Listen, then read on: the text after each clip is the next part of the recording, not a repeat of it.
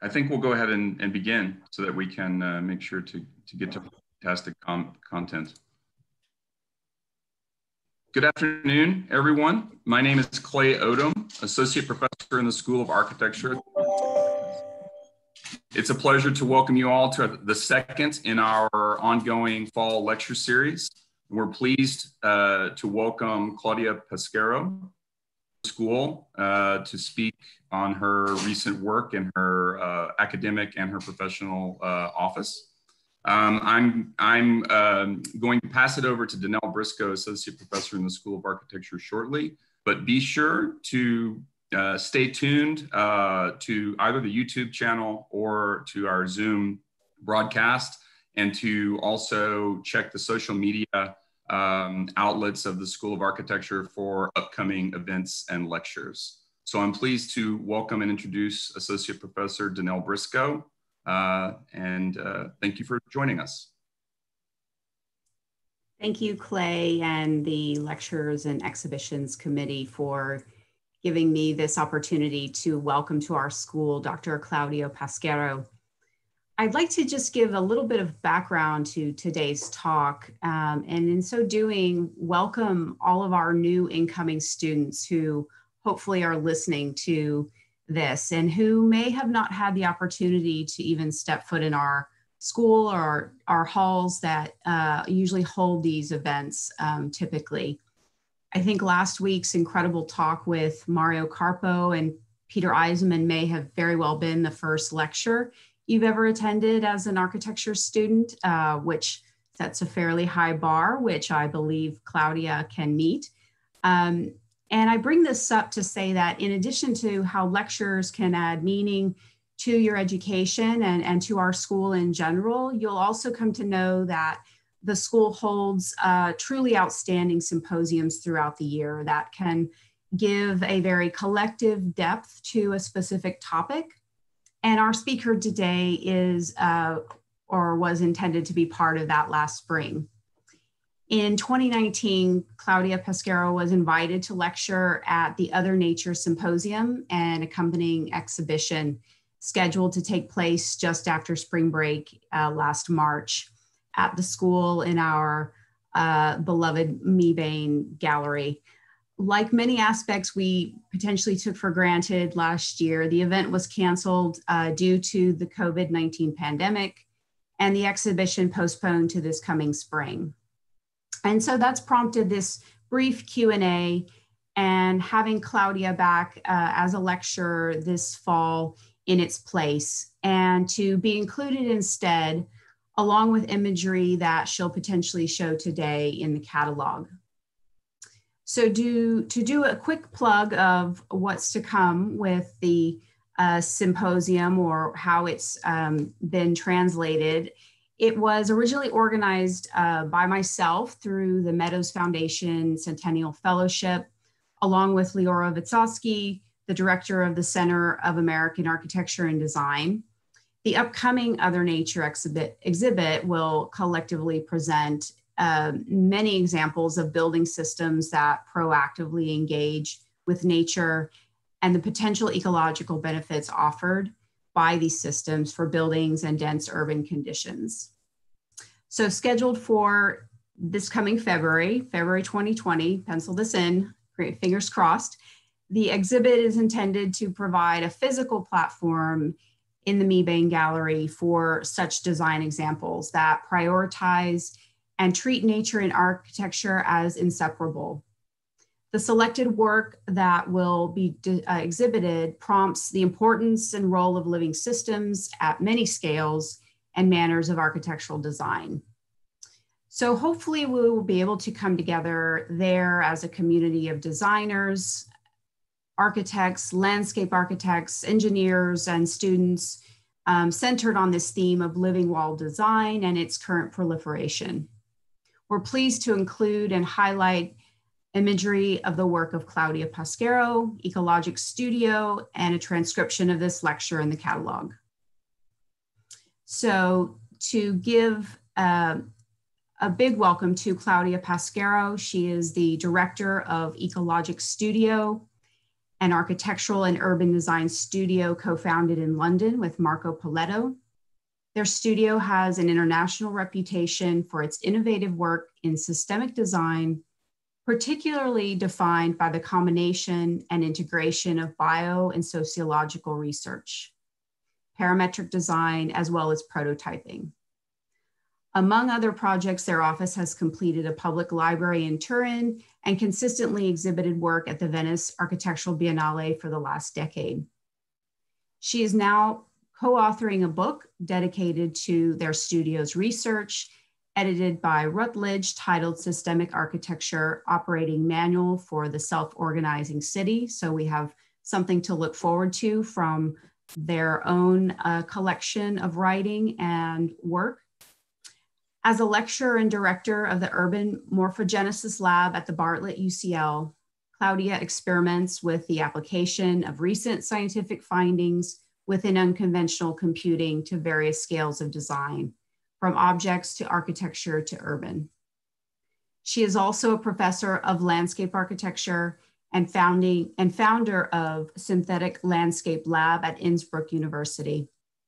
She has served as the head curator of the Italian Architectural Biennale in 2017 and was nominated, among many other awards, in the Wired Smart List of the same year.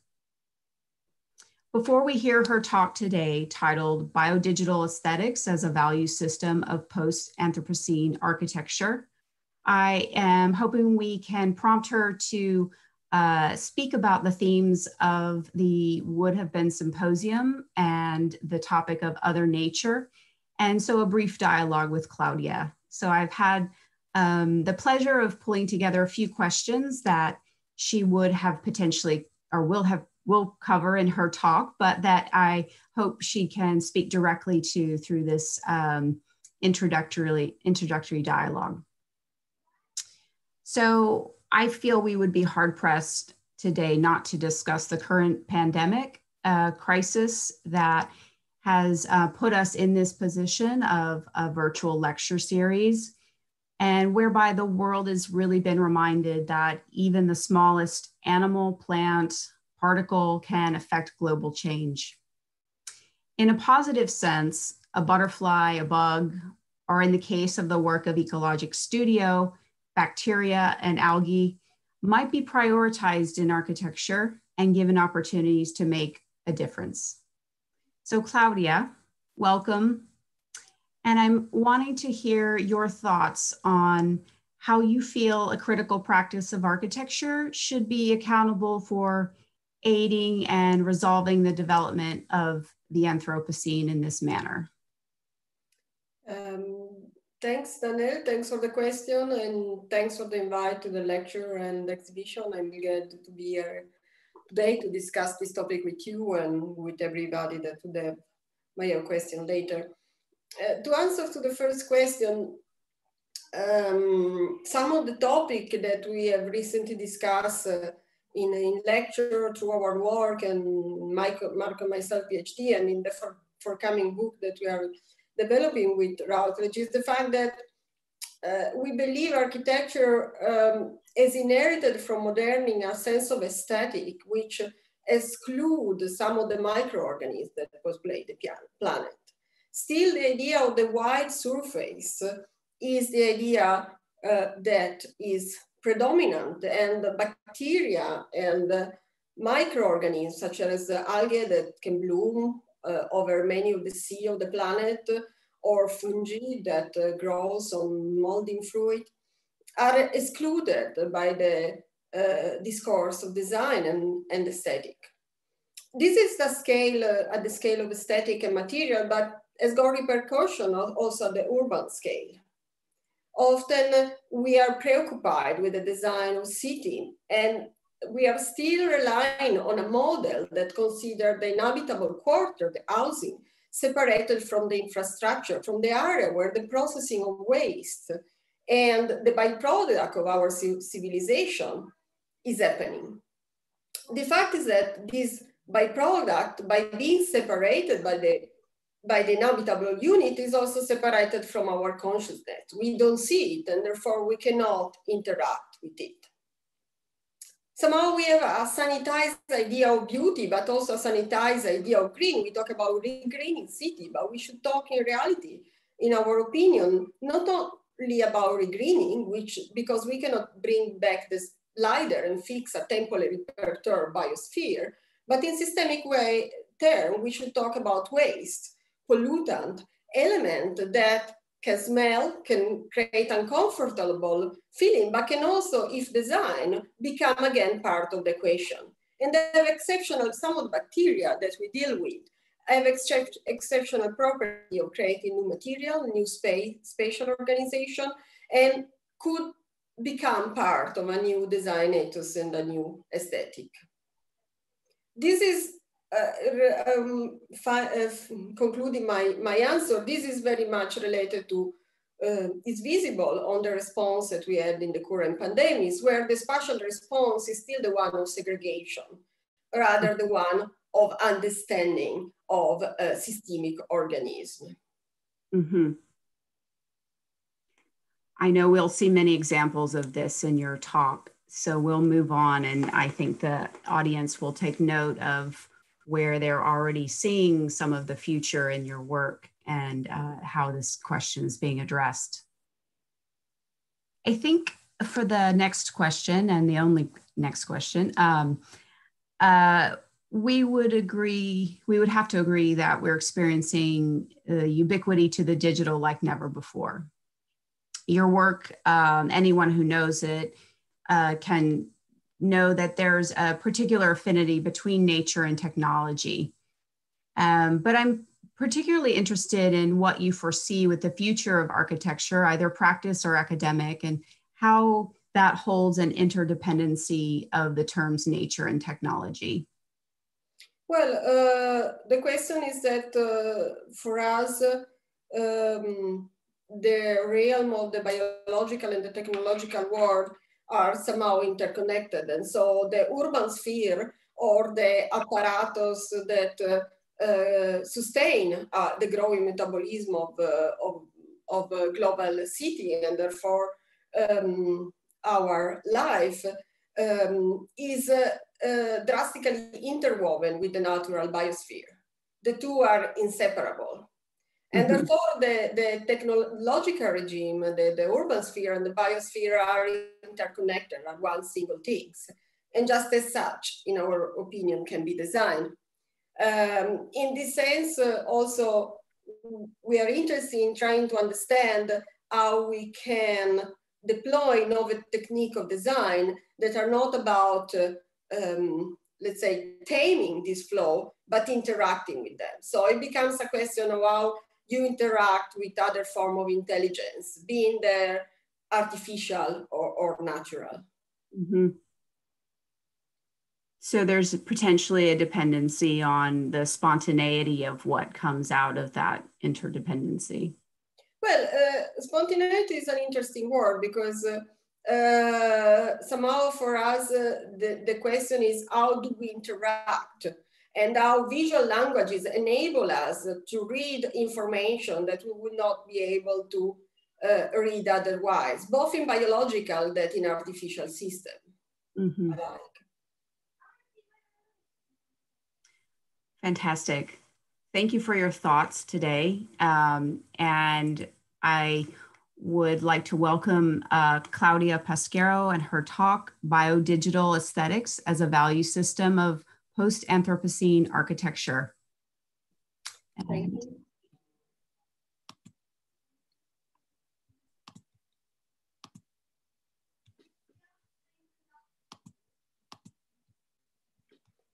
So the topic of my lecture, as Danielle pointed out, is biodigital aesthetic as value system of post-Anthropocene architecture. This is also the title of a paper that Marco and myself have recently written.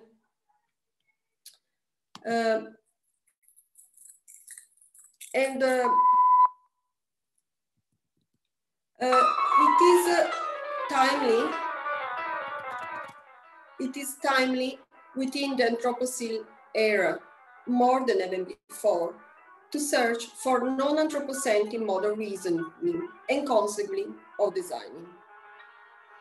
This has been investigated in my studio, but also in my research work in academia. And together, between this entity, we have created a consortium called the Photosynthetica Consortium that in fact include Ecologic Studio, as well as the Bartlett UCL and Innsbruck University.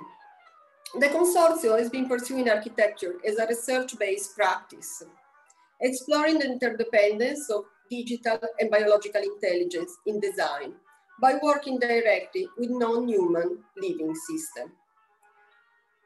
Why non-human living system? We focus this research on capturing the diagrammatic capacity of bioorganisms, such as spider, molds, and microalgae. Their responsive behavior and growth to become part of a complex biodigital architecture. A key focus of this work is on training architectural sensibility, rethinking our sensibility as architects, and our ability to recognize patterns of connectivity and reasoning across disciplines, to deeper understand their materialities and technological regime, and thus expand the repertoire of aesthetic quality for our design practice. Recent development in evolutionary psychology demonstrate that the human sense of beauty and pleasure is part of a co-evolutionary system of our mind and its surrounding environment. In this term, human sense of beauty and pleasure have evolved as a selection mechanism. Cultivating and enhancing it enable us to compensate and integrate the function of our logical thinking, enable us to gain a systemic view of planet Earth and the dramatic changes it is currently undergoing. This talk seeks to illustrate to a series of recent and less recent projects that range from small sculpture, like the metaphorly that you see here, to large master plan. Our new appreciation of beauty and aesthetic in architecture has evolved into an operational tool capable to design and measure its actual ecological intelligence, while overcoming a purely stylistic reading of architectural aesthetics. This work embraces a profound computational nature of biological systems as the act of collective intelligence, or computation, thinking with. Aesthetic is often, as I mentioned before, absent from any urban planning discussion.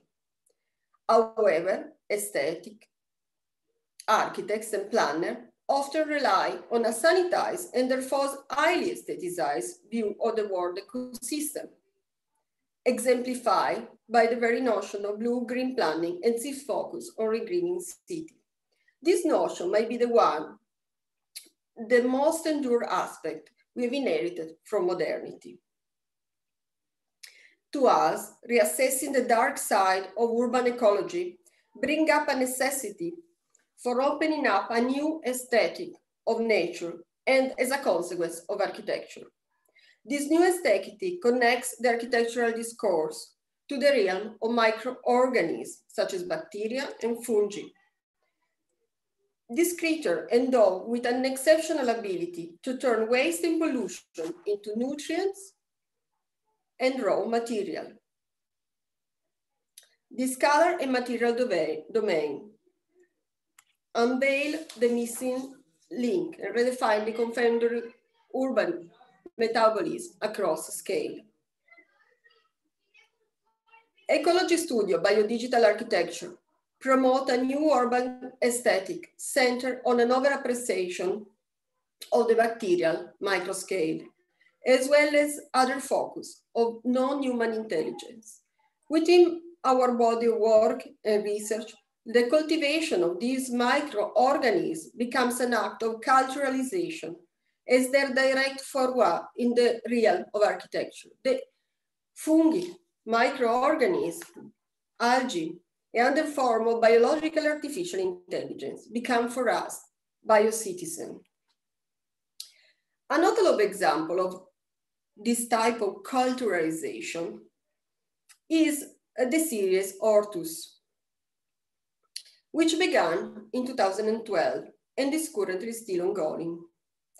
Hortus is the Latin term for garden, and here stands for hydro-organism responsive to urban stimuli.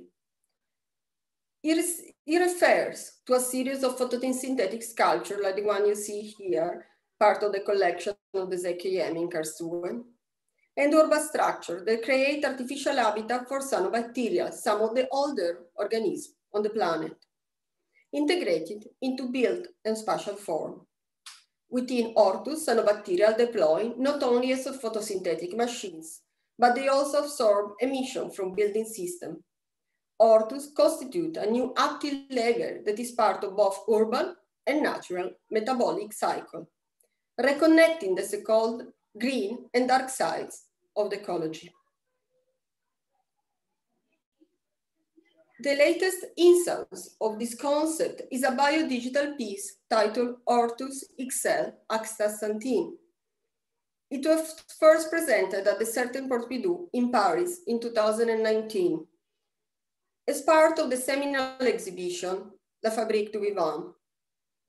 This specific installation is inspired by study on the collective behavior of coral colonies and their morphogenesis. Morphogenesis is for us a key term. We would like to promote a shift from architect working with morphology, that if you check in Wikipedia, is a static collection of form, to morphogenesis, which is instead the process of becoming form under the pressure of matter, information, and energy. In the model of the coral polyps, individual polyps host microalgae called zooxanthellae within their tissues. As the algae photosynthesize, they provide a metabolic flow of energy to the polyps, which in turn build their exoskeleton of calcium carbonate, more exposure to sunlight, resulting for more rapid growth. This positive feedback loop enabled the characteristic convoluted morphology of many known coral species to emerge. Hortus XL Astaxanthin G deploys an algorithm to simulate a growth of a three-dimensional substratum inspired by the coral morphogenesis. The result is a set of digital meshes that are subsequently analyzed, and two of them are selected as inner and outer layer of the 3D printed substratum for the structure. Each vertex of the mesh represents a virtual version of the coral polyps. The substratum is further developed in a 3D printable structure. This structure, as in the case of coral, is developed to support the proliferation of colonies of cyanobacteria that will inhabit in its individual cell, as you can see here, the biopixel. Each cell is therefore occupying the interstitial space between the inner and the outer layer. These two layers are then translated into a porous film on contour slide, indexing solar radiation. The curvilinear profile provides partial enclosure to the cell while enabling light penetration and oxygen, CO2 exchange. Among the oldest organisms on Earth, the cyanobacteria unique biological intelligence is now gathered and organized by means of the latest innovation in 3D printing. The scale of architectural detailing and the urban microbiomes become here compatible, conjuring a new form of biodigital architecture. Noticeably, these enable multiple interaction in buildings that can now be activated by the intelligence of microalgae. The microorganisms grow faster in the biodigital environment than they do in the wild, because in this artificial habitat, they are very closely connected with human life. Man-made emission, like heat and carbon dioxide, for instance, stimulate the biomass growth. What we call pollution is not pollution per se, becomes a nutrient for microalgae with which we can create an alliance. The biomass in turn can be used as a source of energy and food. This is a new type of symbiosis, a form of bioarchitectural symbiosis. The architectural dimension of this biosymbiosis and interaction between human and non-human has been further explored in this installation in the research developed for the Mori Art Museum in Tokyo at the end of last year. Suspended at the 53rd floor of the Mori Tower and with the background of Tokyo urban sprawl, the sculpture materialized in a urban dimension becomes somehow a new prototype of living architecture. Embodies the project that we call Photosynthetica Tower,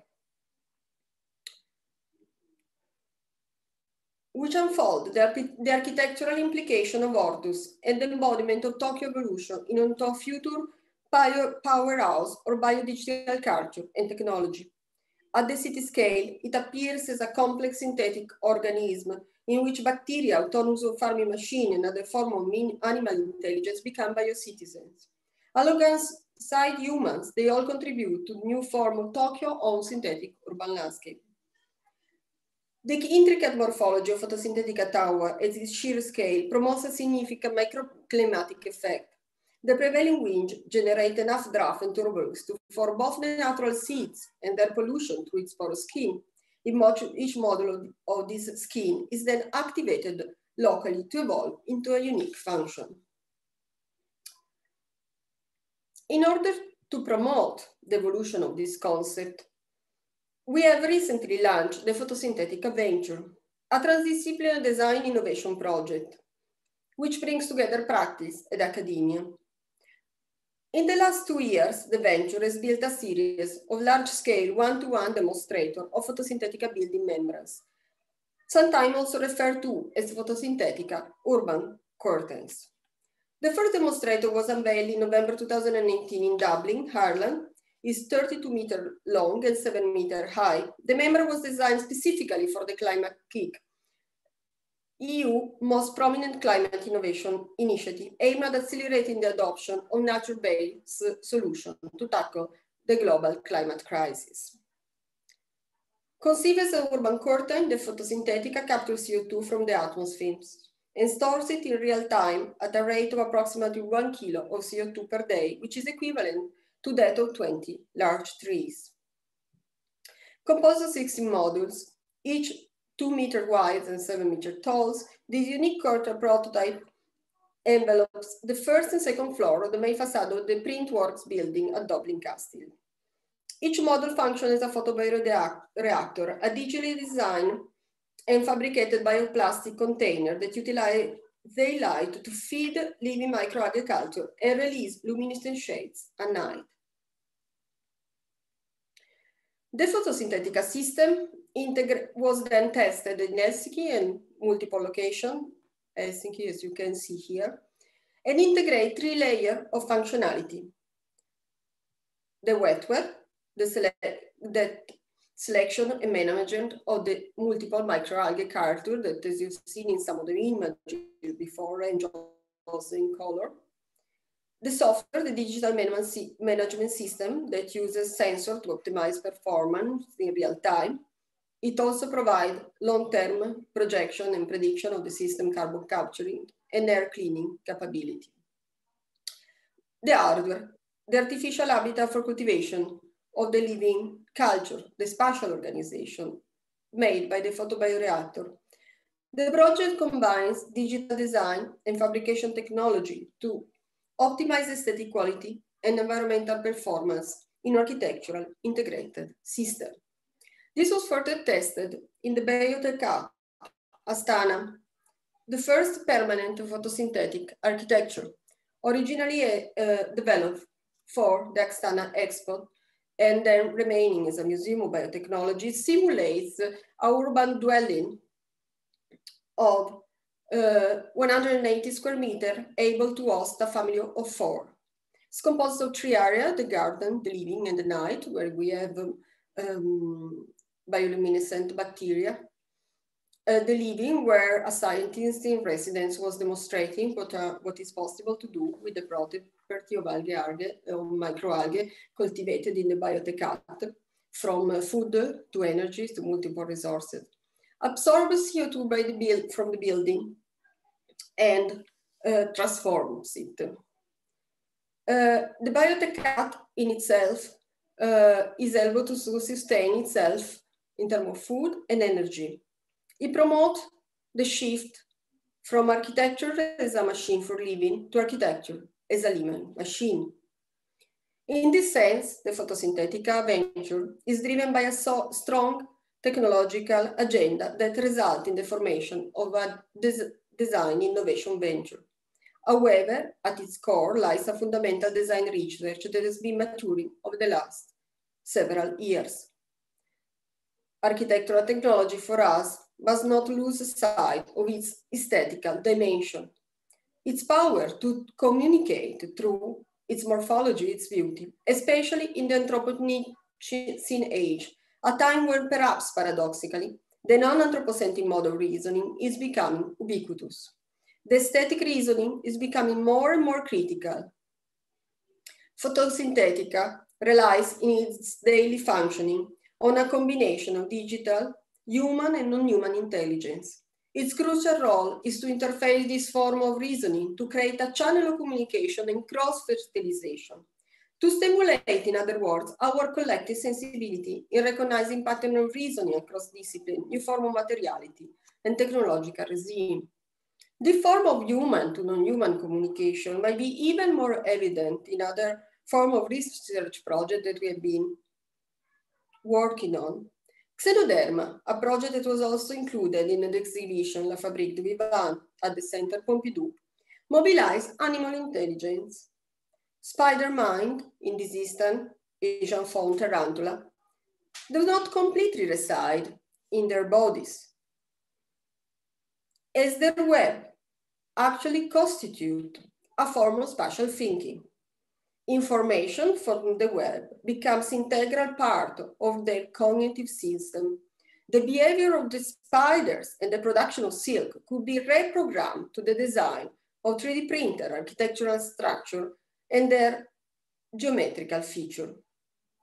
The experiment developed for this project consciously seek a productive ambiguity to reveal the alien beauty of silk morphologies. An intelligence that resides somewhere at the intersection of the biological, technological, and digital regimes. It is this aesthetic of nature that we seek to highlight, to question its conventional meaning in the contemporary architectural discourse. But Ecologic Studio and my practice and research work, first experimentation in biocomputation date more than 10 years ago. The author's early conceptualization of this experiment as part of the architectural design model is found in an apparatus that we call polycephalum machine. At its core is a living biological organism that you can see here, slime mold, or in scientific term, Fusarium polycephalum. Fusarium polycephalum is a single cell organism which contains hundreds of thousands of tiny nuclei. Through their lifetime, nuclei become afloat and are able to interact with each other by means of many biochemical secretion. This is the process that scientists have named bioartificial intelligence, a new form of biological computation. Fusarium polycephalum accumulates its traces in the environment that form a distributed spatial memory. This is a form of outsourced brain. It is through multiple local interaction among nuclei and environment that Fusarium polycephalum overall morphology emerge. These low-level interactions are for higher-level collective intelligence that evolve in the absence of nervous system. In one of the research experiments presented originally at the Tallinn Biennale of Architecture in 2006, of which I've been the curator, we developed a 3D printed substrato based on the urban morphology of Tallinn, Estonian capital. The urban substrate was inoculated with Fusarium polycephalum.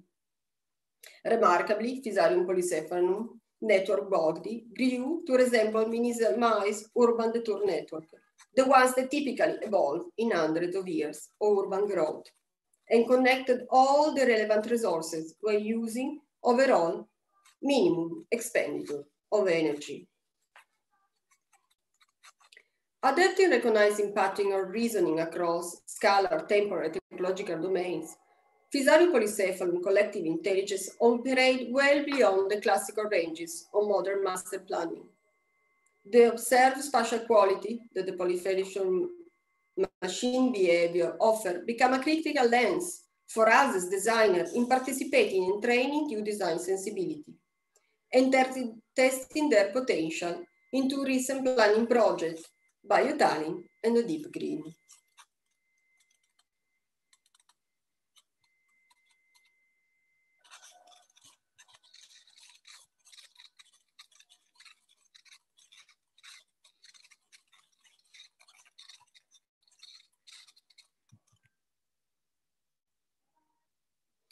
Biotiling. Critically, and without many us noticing, today we inhabit the urban sphere, a global apparatus of the network of informational, material, and energetic infrastructure that sustain our increasingly demanding metabolism. This condition of contemporary urbanity enables endosymbiotic relationship to unexpectedly emerge within the heterogeneity of the urban sphere. In the city of Tallinn itself, the biological evolution negotiates contaminated habitats with ubiquitous form of artificial intelligence. The emerging aesthetic quality that we capture through the videos and drawings produced within the polycephalum machine has become a framework for an operational design method used towards enabling a progressively higher degree of synthesis among the heterogeneous system of the urban sphere. Fusarium polycephalum alien beauty promote the emergence of a novel aesthetic system in architecture and project the image of Tallinn future ecological infrastructures. The microscopic world of Fusarium polycephalum distributed in challenges challenge the logic of traditional planning processes, thus laying the ground for a co-evolutionary architecture that can be grown by an exerted cohort of biosynthesis, the polycephalum nuclei. Strategic planning is the related interface with the material processes by related molecular transactions that underpin a form of urban symbiosis. In 2018, the Biotiling project was further developed as part of a research aiming at proposing the first comprehensive building planning for the Estonian capital of Tallinn. Just like Fusarium polycephalum, the emerging urban form of Biotiling manifests the pulsating rhythm of the city blue-green infrastructure, not as a form of 4, 5, 10 blue corridors, but millions of them, while embracing the morphological complexity of the city, network, and ungrabbable fuzziness of its physical boundary, all of which defy both the classical canons of beauty and the rational logic of efficient engineering. So, while typical blue-green urban planning still promote a typologically driven design methodology that has not evolved much, in our opinion, since the time of the Garden City movement in the late 19th and 20th century, biodigital master planning can promote a paradigm that recognizes the opportunity offered by the inevitable merging of digital and biodigital intelligence, the intersection of the biosphere and the urban sphere. Could this aesthetic canon promote a new planning sensibility based on the application of artificial and biological intelligence, and capable of tackling the global problems of designing sustainable and resilient cities? In other words, could it provide a global design toolkit that is sensible to local stimuli and unique sociocultural pattern? These are the questions that are driving our current research agenda and the ongoing collaboration with the United Nations Development Programme. Deep Green, our next project, is primarily devoted to the application of artificial intelligence to the so-called blue-green planning of cities, with a particular focus on fast-growing cities in developing countries and the scalability of this method toward global application. Currently, more than half of the world population lives in cities, and this number is expected to double by the year 2050. Cities and city regions today are at the forefront in the fight to offset the potentially catastrophic effect of climate change.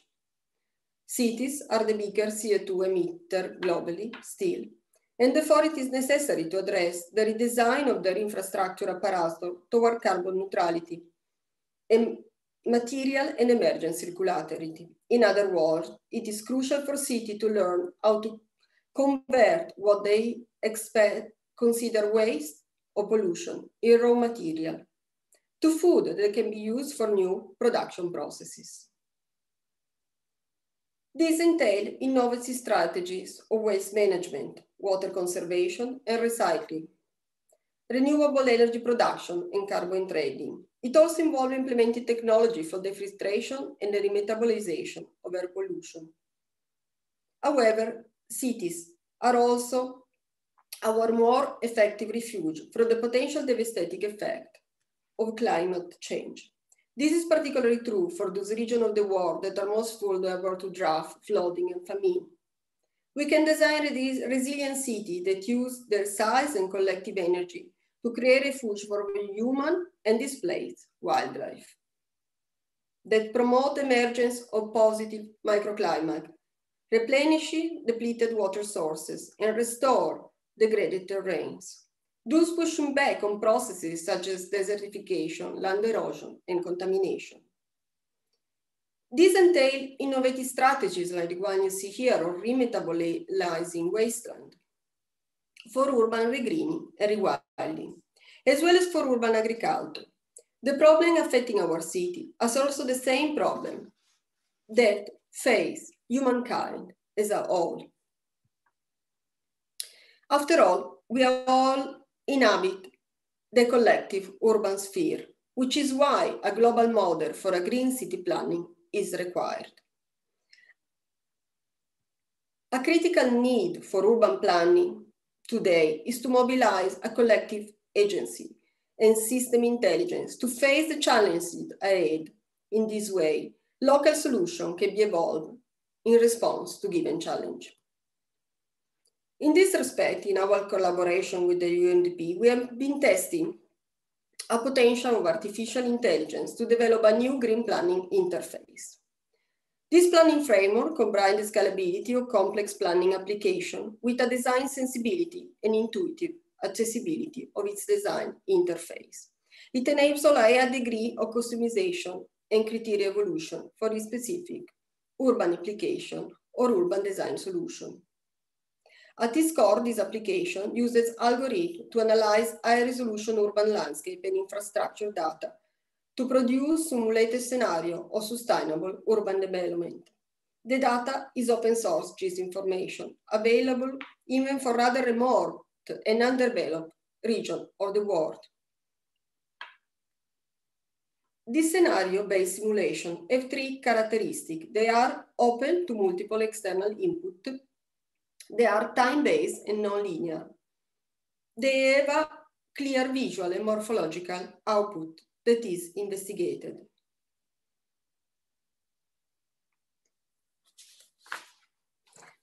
One of our test beds that have been investigated in the last couple of years is Guatemala City. In Guatemala City, the scenario and the contrast between the urban sphere and the biosphere are exacerbated by a serious lack of waste management. The Guatemala City garbage dump is the biggest landfill in Central America, containing over a third of the total garbage in the country.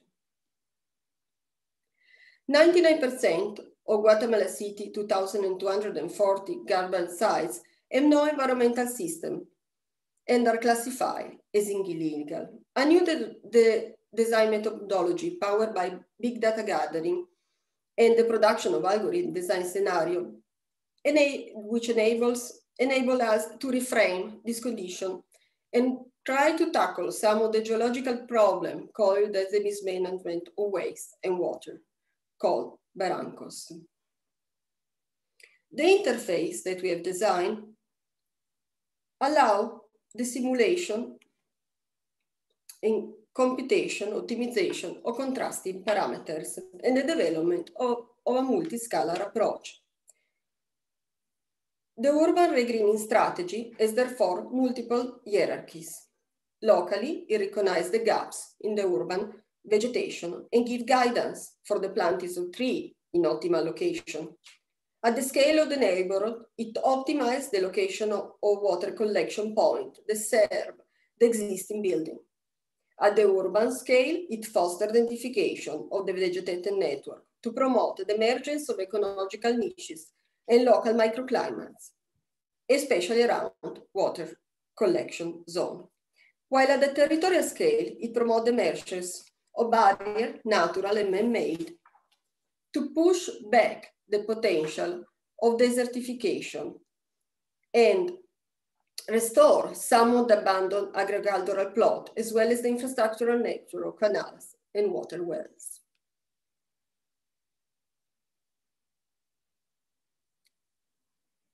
To conclude my talk, we believe that a key purpose of our practice is to train our sensibility as architects, as well as the one of our partners and clients, are recognizing as emerging pattern of reasoning across multiple disciplines and in a transcalar manner, materiality, technological, and regime, and thus expanding our practice repertoire of aesthetic quality in lieu of ecological design.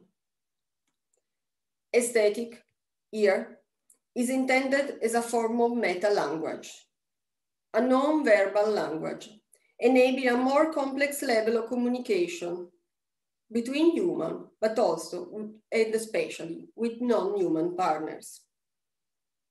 It is therefore no longer a case of architecture being inspired by other disciplines, such as biology or computer science, and striving to become biomimetics or biophilics.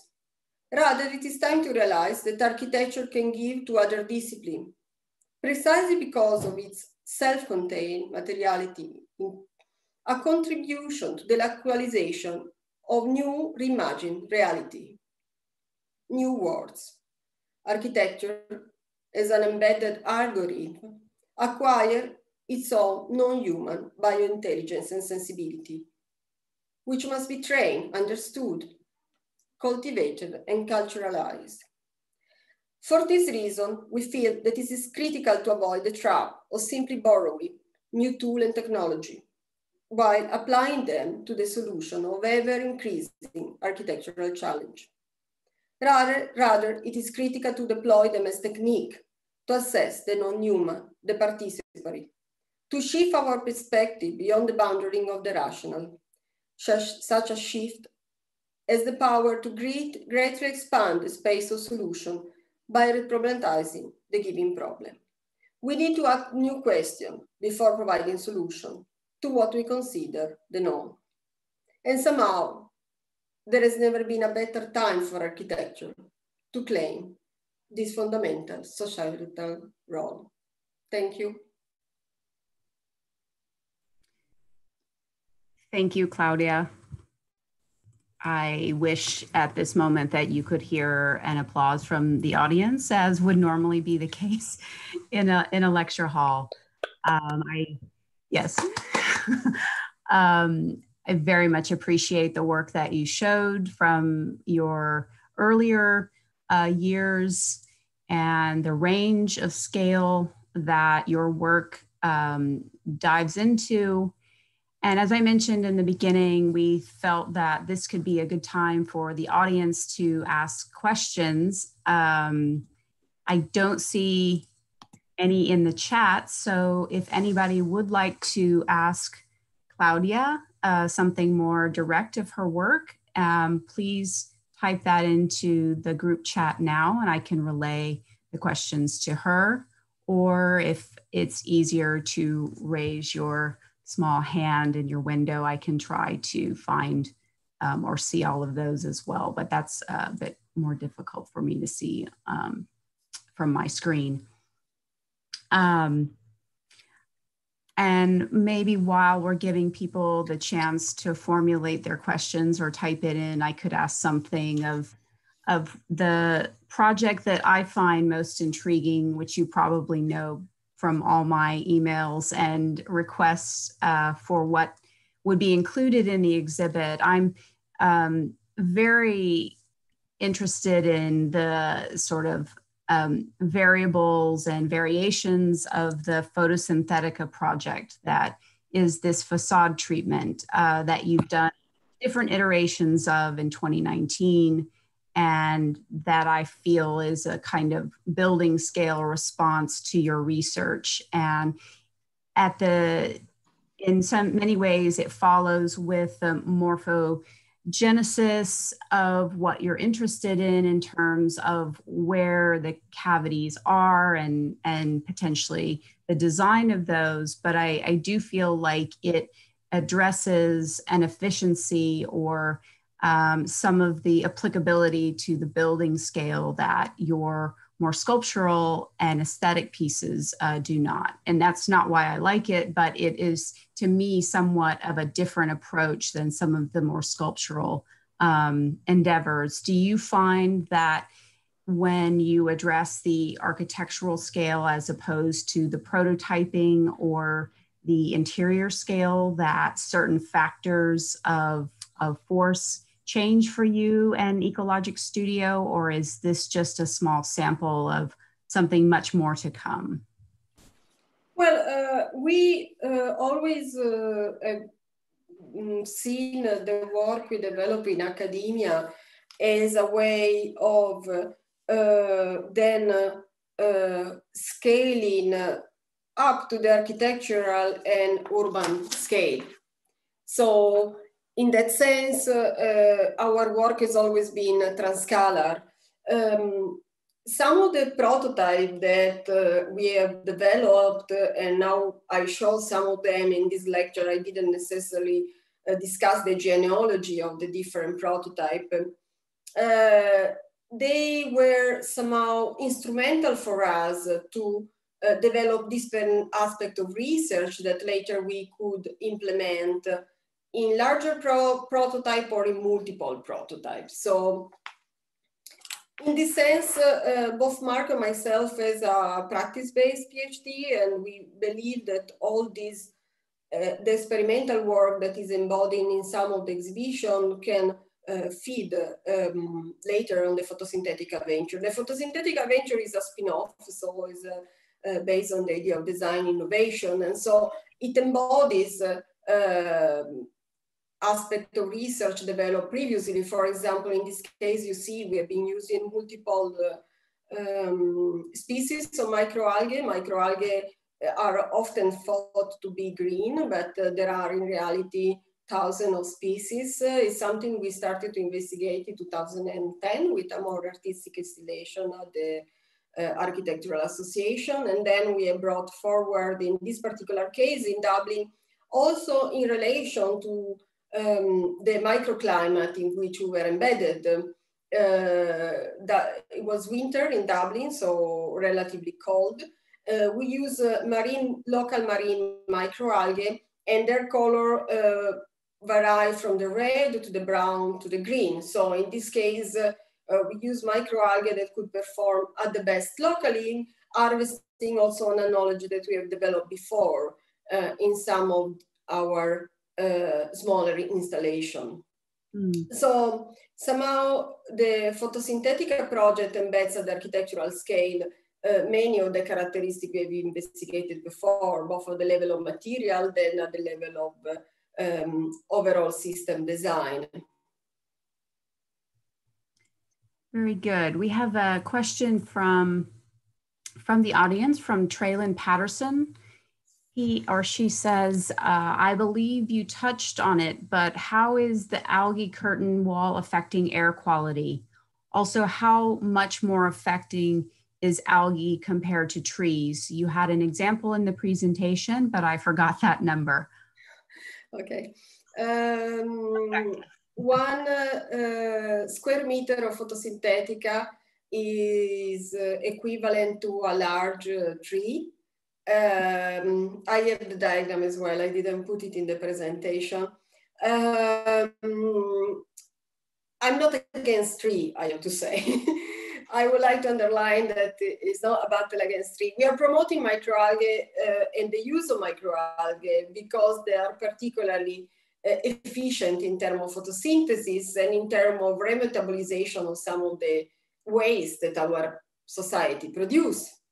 As a matter of fact, microalgae are in itself a waste. They are blooming in many of the sea and ocean that cover the planet because they are very resilient and because they nurture and their nutrient are minerals that are byproduct from our industry. So they are extremely productive in comparison to large trees because they are bacteria. So in this case, we are talking about not macroalgae, but microalgae. Spirulina is really visible with the naked eye, but the other are not. You need a microscope to recognize them. And being so small, they don't use any of the energy that produced through photosynthesis in their structural body, as large trees do. But rather, they use everything in photosynthesis. So they are 20, 30 times more productive in absorbing some of the elements that are present in the urban air through their body. And these are multiple elements. I don't know if I need to go very specific here, but of course, the photosynthesis absorbs CO2, but through the air passing through the water, and the microalgae release also particles, so elements that constitute PM 2.5, PM10, NOx, and other elements that are present in the air. So it's not simply about CO2 metabolization, but also somehow reformulation or remetabolization of the air when it goes through the curtain or through the photobioreactor. Then it depends the type of microalgae. You can then harvest the biomass and use it for food or other purpose. This is because these elements that are absorbed from the air, they get remetabolized. I use this word a lot. I don't know, maybe I should unpack it. It means the algae feed on it. So the pollutants are not in the water anymore. They become food for the algae. They allow them to grow biomass. That's why the algae can become then food in itself and protein.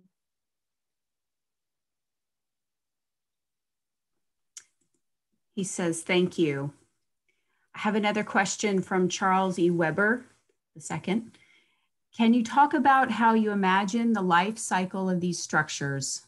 Does the algae need to be maintained or replaced? How might the system affected when the structures need replacement or modification? So I don't like to talk about maintenance. I like to talk about gardening and interaction.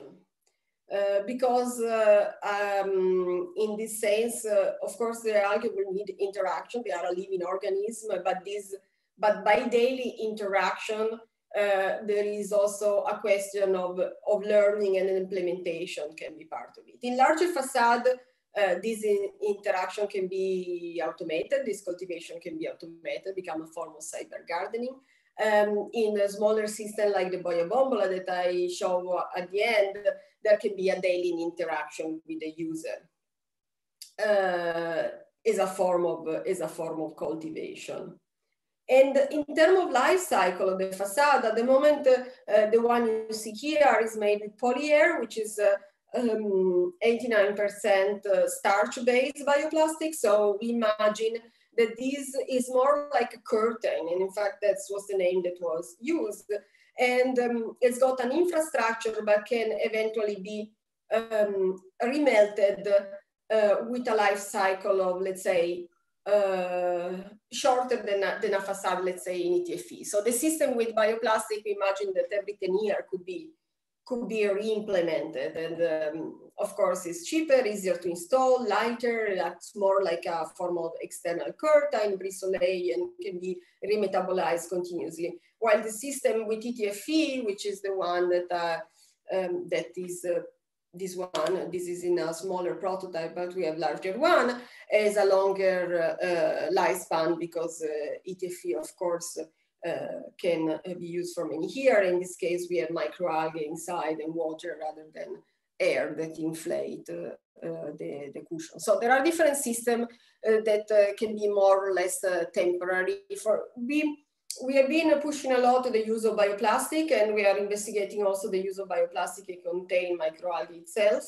And we are interested on this idea of the short lifespan and continued remetabolization and change of the building. Of course, everything has got is time, but yeah, that's what we are investigating at the moment.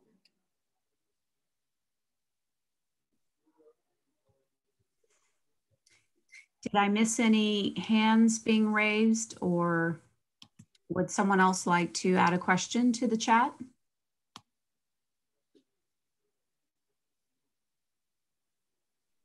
Clay Odom asks or states, I was wondering where Claudia sees the work in relation to science fiction.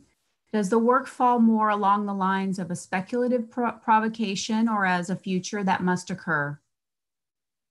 No, I don't see the work as a provocation. I'm not an expert of science fiction myself, but I don't see the work as a provocation. I see the work as work in prototype.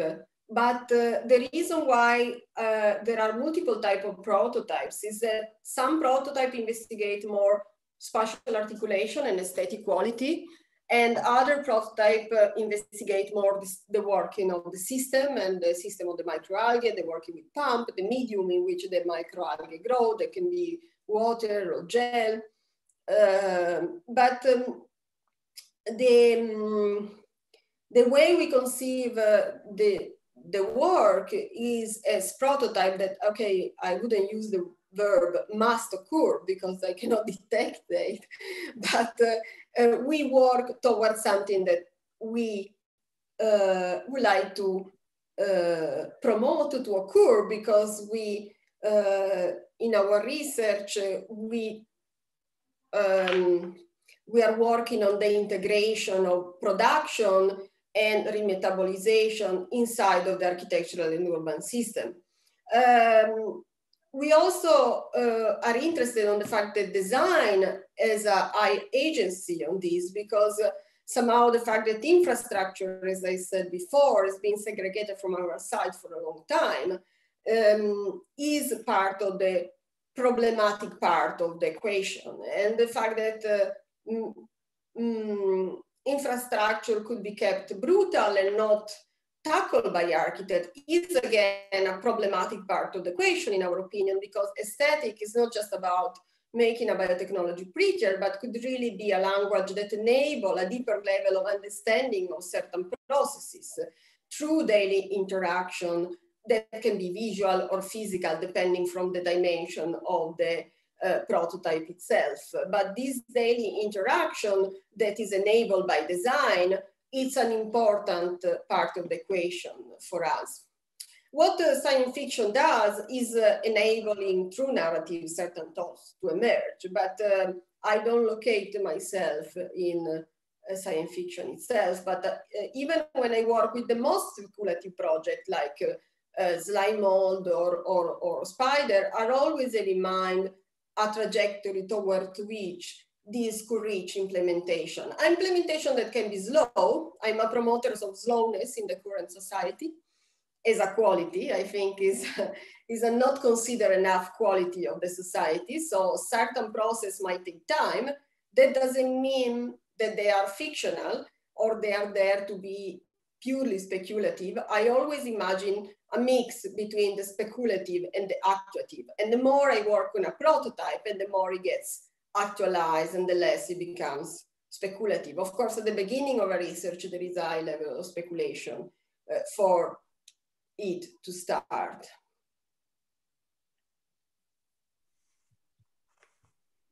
Fantastic. Is there another question that someone would like to put forward? Clay says thank you, as did Charlie Weber.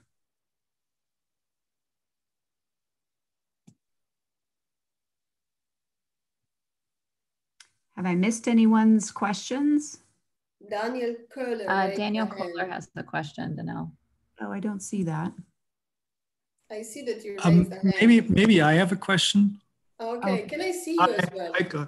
Hey, fantastic! I can see you. Thank you so much for this like challenging talk. I think it's so much needed that really like question like modernism and really like search for alternatives.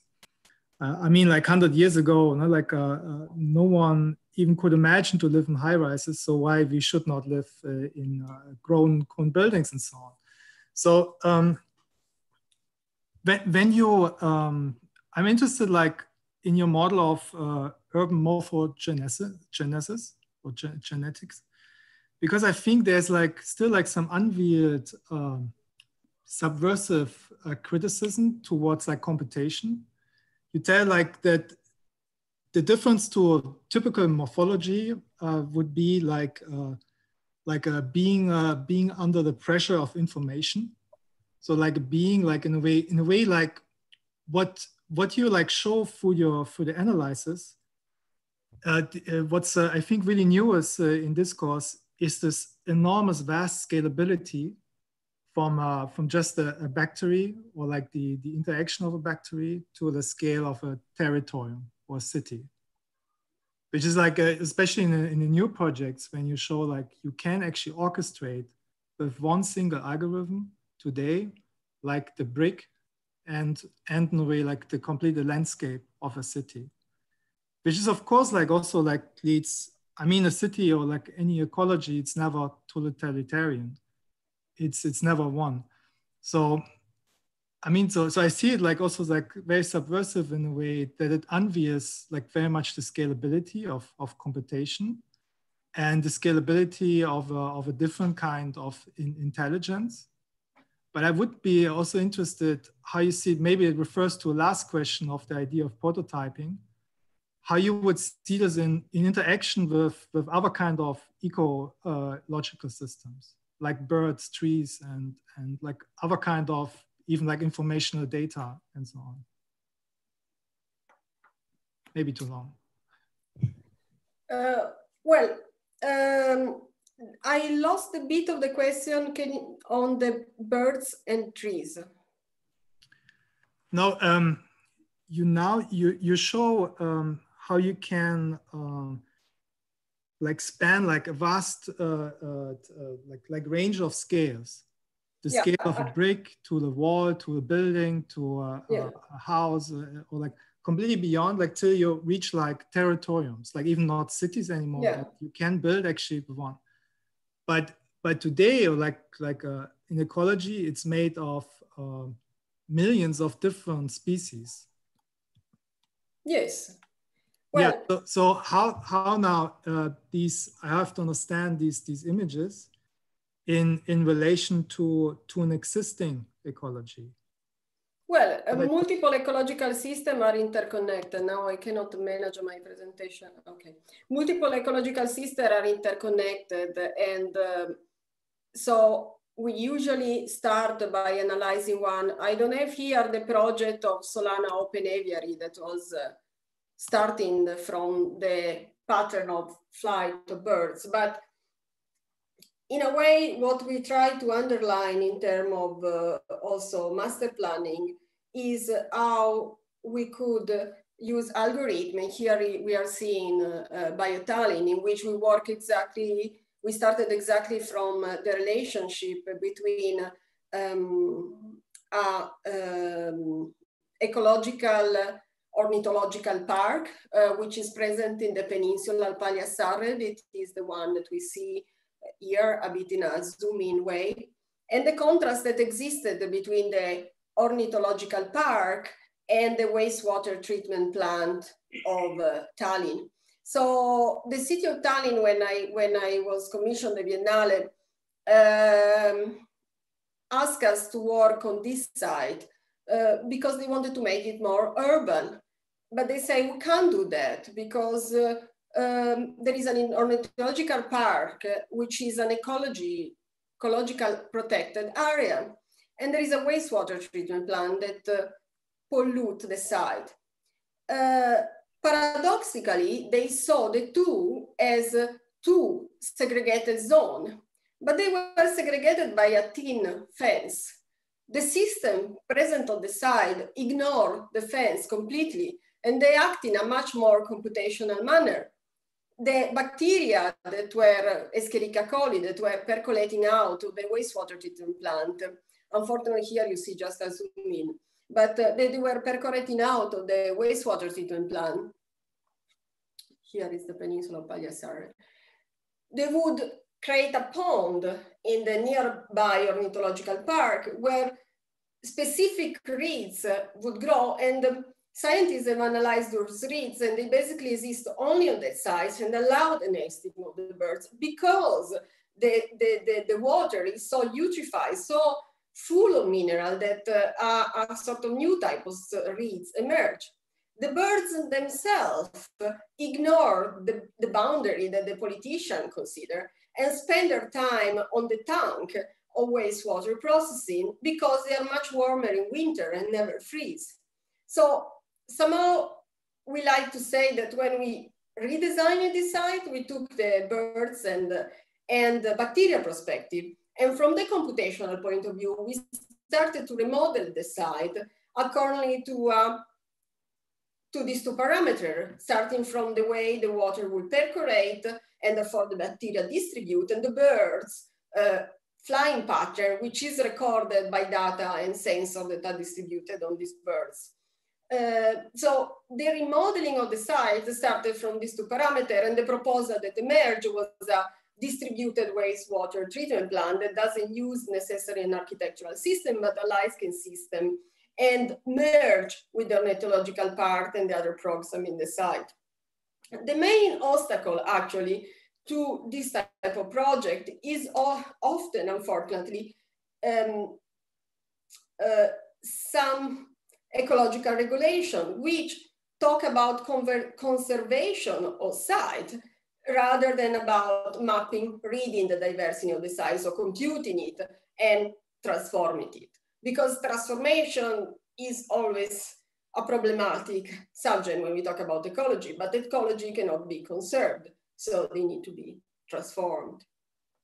I don't know if I answered your question, but fortunately I can't see you anymore. I think, I mean, it's an interesting point what you do, that say like nature or like ecosystems cannot be preserved or conserved, and we have to integrate this into economic, in a way, system. So that is really like, is a different approach to ecology. Like really, it's, I think there's a subversive project which is over the integration. It's much more towards accelerationism and yeah, and so on. Yeah, it's more about a multi-layer system rather than an isolated ecology, because the ecology is not isolated by itself. And it's interesting that you touch on board, because we found ourselves working on ornithological parks many times, because effectively they tend to be a little bit segregated from other sides of the city and fenced, but then these basically cause them to a deprivation of ecology. So the ecology, when it's isolated, losing biodiversity and it's not effectively protected anymore. We have one question coming from our YouTube audience from the LAMS Arquitectos. They say, congrats, Claudia. I would like to ask two questions. Do you research with bacteria and yeast? And which software do you think is the best for simulations? Okay, we have been doing some project with yeast in the past, but more in academia. At the moment, I don't have a particular research on yeast. I don't know. I have a specific workflow.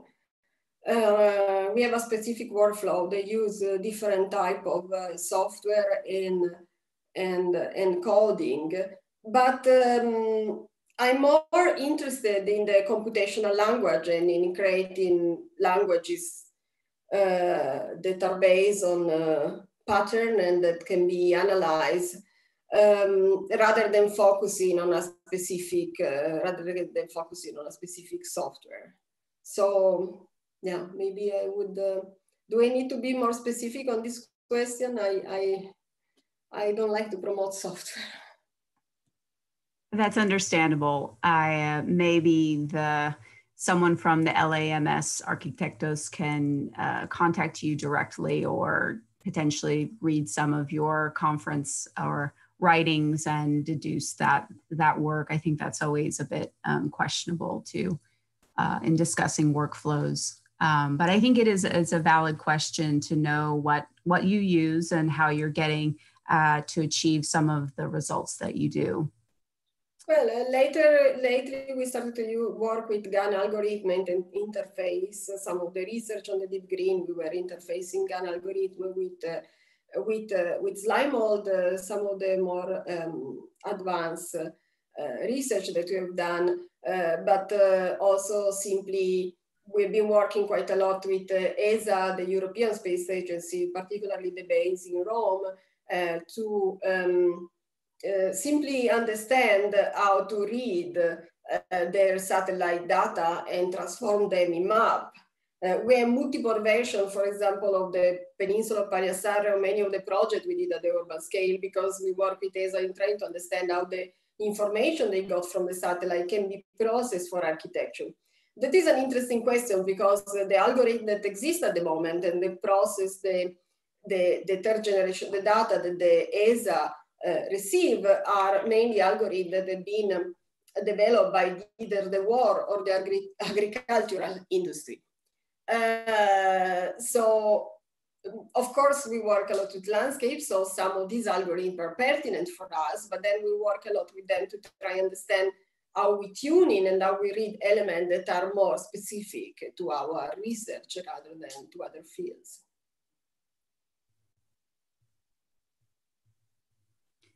Any other last questions?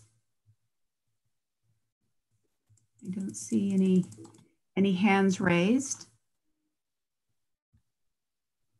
Well, if there are no other questions, I want to thank you, Claudia, for your time and energy put into showing us your projects and the work that's developed over many years. And we look forward to the publication that is underway and future Biennale exhibitions from yourself. And then, of course, the work that will be included in the Other Nature exhibit next February. I look forward to future correspondence with you, and really am so pleased that you were finally able to join us today for a talk with our students and our faculty and everyone of the community at UTSOA. Thank you. Thanks a lot for the invite. I look forward to the follow-up and the publication and see how the exhibition evolves. Yes. Thank you. I'll be in touch. Thank you. Thank you, everyone, for joining us today. Thank you.